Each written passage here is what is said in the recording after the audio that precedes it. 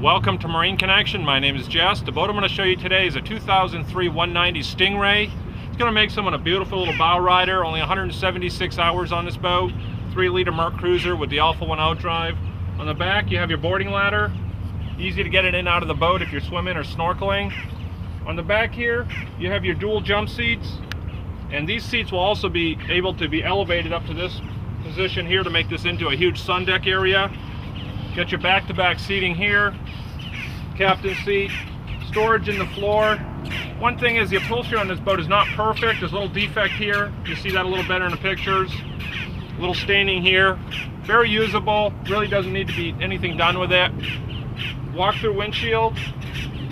Easy to get up to the bow area. Once again, seating here, and you get the double lounge seats here with backrest. So you can see this boat does have a lot of seating on it for a Bowrider this size. Only 176 hours on the Merc Cruiser. Runs great. We'll go on the water here in a minute and show you how great it runs. Let's go. 3-liter runs great. I'll go ahead and show you the motor also.